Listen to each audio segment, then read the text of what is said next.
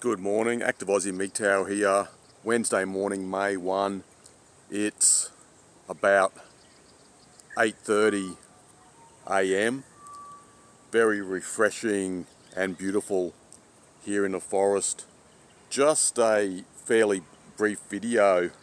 I have to get some new front tyres on my car, but I need to go to the bank, so I can't do that until about 9:30 a.m. Just don't have enough cash on me and my credit card's getting a bit low, so I've just got to hang around for another hour or so. So I thought I'd just come in here and make this video.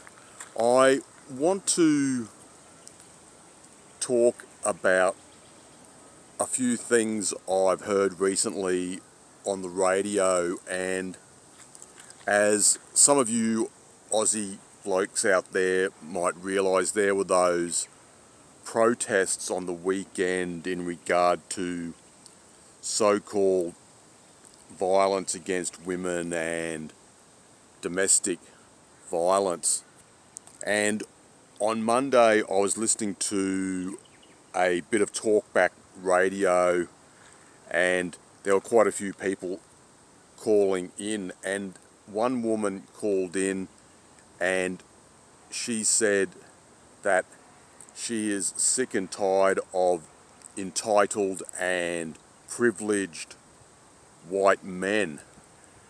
And I've talked about this before. I think maybe a year ago or so I made a video in regard to this.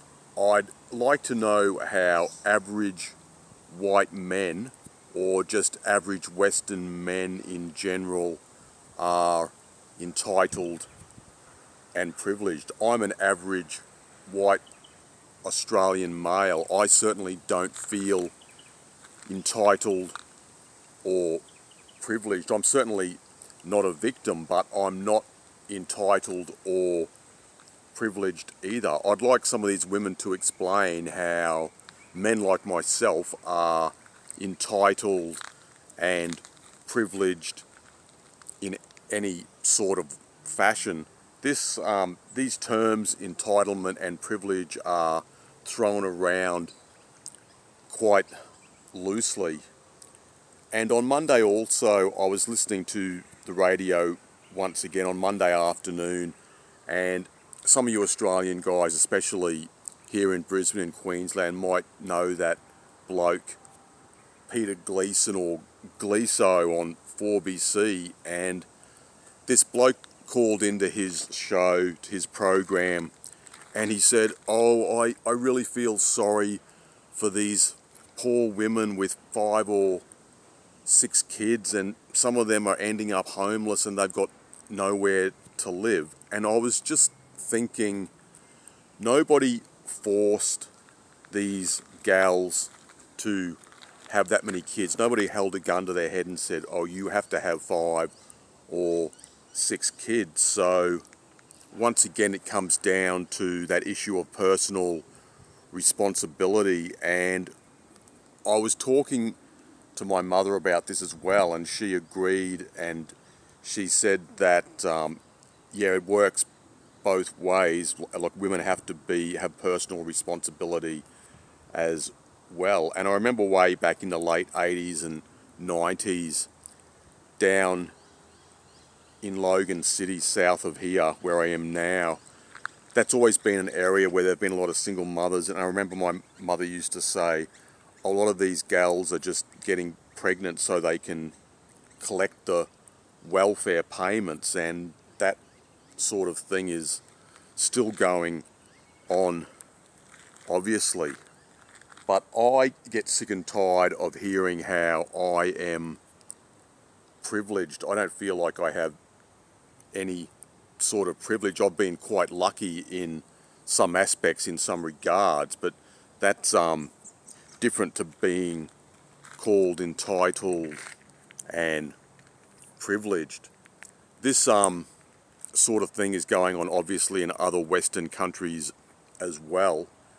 I remember a few years back I was watching a video by Better Bachelor, and I usually don't listen to or watch the larger channels. I mostly listen to channels with like 500 to about 3,000 subscribers. But occasionally I will watch a video by one of the larger channels. And I remember this day he was browsing through, Better Bachelor was browsing through some dating sites, and he came across one, and there was this woman and said, "I'm a single mother with 6 kids. What do you have to offer me?"